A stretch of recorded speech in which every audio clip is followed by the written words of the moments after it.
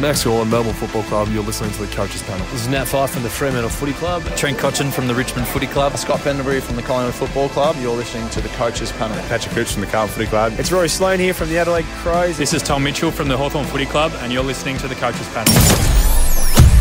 Hey friends, MJ from the Coaches Panel. We are back for another daily episode as we count through who I think are the 50 most relevant players in SuperCoach, AFL Fantasy and Dream Team for the 2021 season. Are you agreeing or disagreeing with my list? Look, politely, don't really mind, because it's all a subjective list and it's about starting a conversation. And that's what we love doing, not just amongst the members of the panel, but a bunch of great friends across the fantasy footy community. He's already been on an episode a few days ago. We loved him. We thought we'd get him back yet again. Stevie Fizz, hello, mate, from the Draft Doctors. How are you?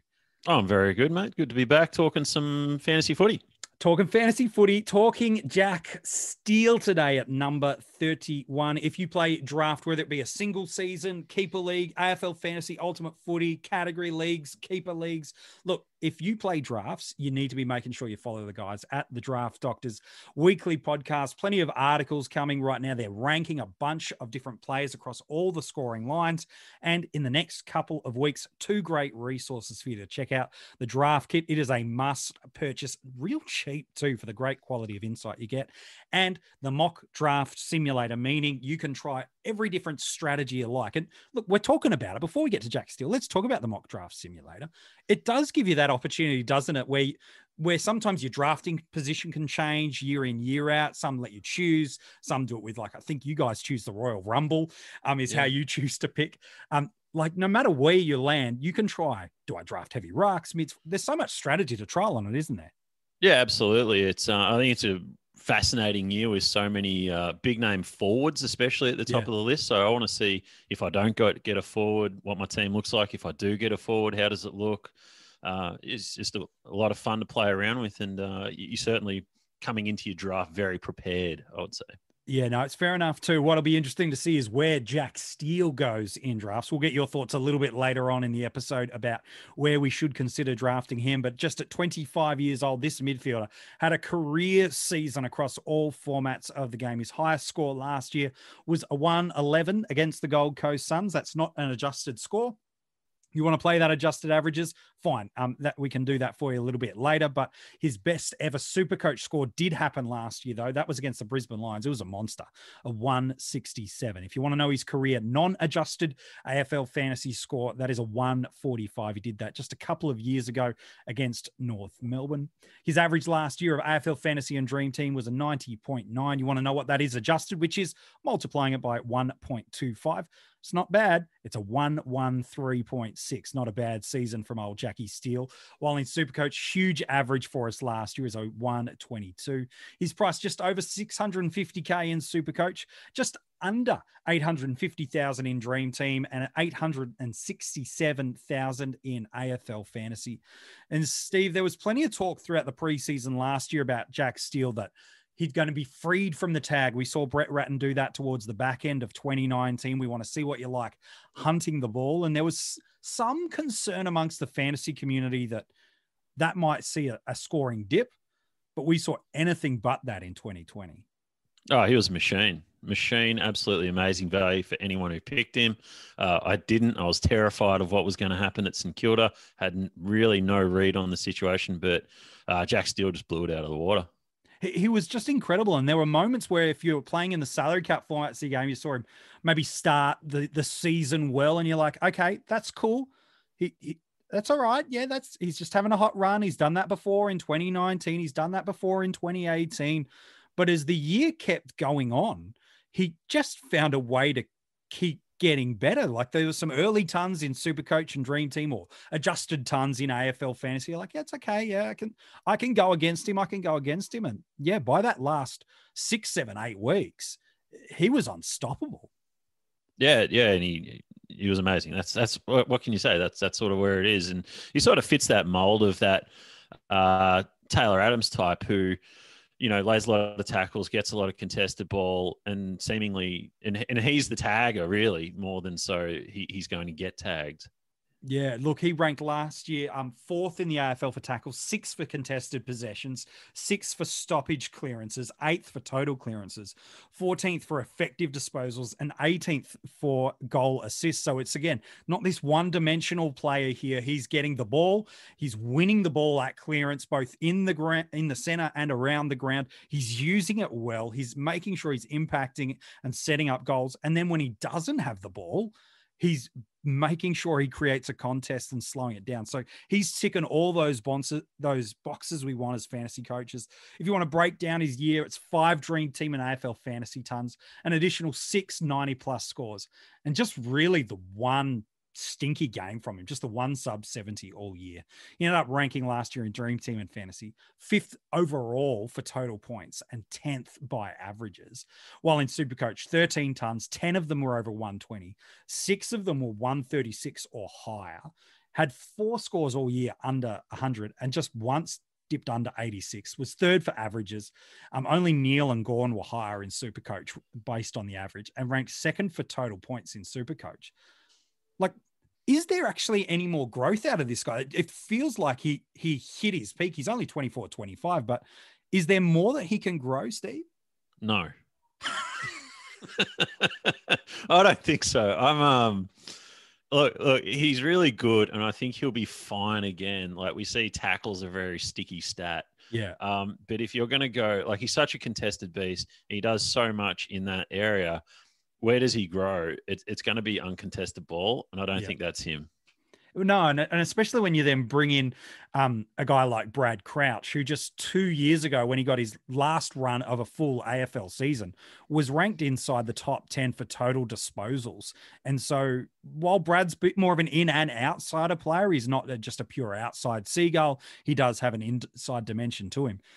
He's coming straight into that midfield. I know they'll have to readjust that. Maybe some Gresham time out, maybe Zach Jones a bit more outside. Seb Ross wasn't even there to lose any midfield time to begin with. But that's where it does start to become a little challenging of, if he does drop back a little bit, let alone maintain, how far back does he fall away for us in 2021, if at all? Yeah, it's a good point. And for me, he's actually a total fade. Like, I'm just not going to have any piece of him. And a lot of that is, I think he'll come back with the internal competition, like your Brad Crouch, like you mentioned, he'll come straight in. I'm sure he'll have a bigger impact than a Jade Gresham did or a Zach Jones. You've also got Hunter Clark in that team. You potentially got a fit Hanbury for some time. So there's certainly, I think there's internal competition that's going to make it harder. And you've also got guys behind him like Tom Mitchell, Josh Kelly. These guys are cheaper. They're coming in with a lower average. And I have these guys just leaping him. It's not like he could be a better player, but be worse for fantasy. Yeah, it's tough too. And we talked a bit about it with Luke Ryan's episode, which we had you on a couple of days ago.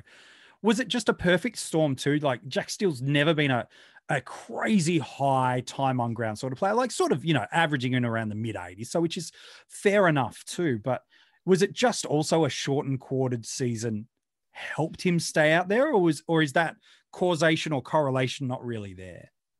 Yeah, it's a good question. I'm not 100% sure on that sort of thing. I don't know, because you sort of look at, there wasn't an overall trend of, all the contested players got a bump. Like, I know Clayton Oliver was good in that, but like Lockie Hunter had his best season ever. Yeah. And Andrew Gaff was still at the top. So the mix was pretty good. So I don't think we can draw hard and fast conclusions from that. But he was amazing. And, Seb Ross has been a mainstay in that midfield. He got taken out. Yeah. Jack Steele got freed up. There's a few things going on at St Kilda. And I think it's really hard to just go, yes, this is how it is. Yeah, it is. And you're right. You look at that value you don't have to drop drastically too far down. Just even you drop yourself 20, 30, 50K in or 100K in the salary cap formats of the game. And you go, well, I think I'll take the value of Patrick Cripps or Tom Mitchell or Josh Kelly or Tim Taranto or even Matt Crouch, who had a great flying end of the year and isn't priced as high as him in some of the formats. It's like, I feel like I'm going to get a better, more immediate return at a smaller cost point. And if he does come out and smash 2021, it's fine. I'll just grab him a couple of weeks later in the non-draft versions of the game. Yeah, and that's probably where we're at. Like, I'll have like I said, I'll have Josh Kelly, Tom Mitchell, Matt Crouch. I love this year, especially in AFL fantasy. So I'm all about these guys. And maybe I'm just completely wrong. Maybe it's a total air pick and Steele's awesome. But I would imagine, especially in SuperCoach, I'd imagine he'd get drafted in front of a lot of those guys. So should provide us with a bit of value if you're not a big believer in him repeating the 120 or whatever. It was just amazing. 122 in SuperCoach. Again, Neil and Gawn, they're like a stratosphere ahead of everyone else. And then he leads this pack of midfielders in the 120 brigade. Look, he's from a buy perspective, again, not hugely relevant for those that play drafts, but the Crows, Sydney, Fremantle, Melbourne, and Collingwood. So there are some midfielders there that, again, if you're kind of going, okay, and if I choose to have him, well, you got the likes, like you said, of a Matt Crouch, who you're quite hot on, a Clayton Oliver, who's rolling through there. Maybe in the SuperCoach formats, you're quite confident that Nat Fyfe's going to be able to get somewhere close to a high teens level of season about him. And he's going to, if he stays on the park, we know in that format of the game, he's just up in that top tier of great scoring guys. And then Collingwood, Taylor Adams, another player alluded to. So that's when it starts to get challenging for coaches of going, maybe I'm just going to have to wait and then hope I can pick him up at that nice right price at the back end of the year. I don't know. I'm with you. I think if someone said, what do you need to see in the preseason to be able to start Jack Steele? Like as horrible as it sounds, I probably need an injury or two to some of that inside brigade at St Kilda. Like I probably need to see Brad Crouch, miss some time. You never want to see injuries to someone, but that's the only thing that for me would feel like I'd go, yeah, he's going to do this again. Yeah. Look, if Jack's, I don't think he'll do it again, but if he falls to me in the right spot, I'll happily take him. One thing he has been, as opposed to some of these other guys, durable, man. He's missed 3 games in 3 years. So, and he's got the right role. So that's doesn't good. miss, got a good role, nice scoring floor, got a nice ceiling about him, getting involved in the scoring components of the game, not just in terms of the ball winning components of it. And gosh, where he goes on draft day, I'm really keen on your thoughts, because he should be an M1 for people based on what he delivered for us last year. But it seems like people are really quite hot on, I've got to get one of those rucks or top end backs or forwards early in the first round. Are we going to see the least amount of midfielders taken in the first round ever before in most drafts? Yeah, I would expect that, actually. And I think there's so much value, like you mentioned, with guys like Tim Taranto, et cetera, coming in down the line. I think you'll certainly see the mids drop. Steele, where does he go in drafts? The funny thing is, he's not probably a big name. Like, it's not a sexy name. Like, he's a good player and all that, but how much do people invest in him?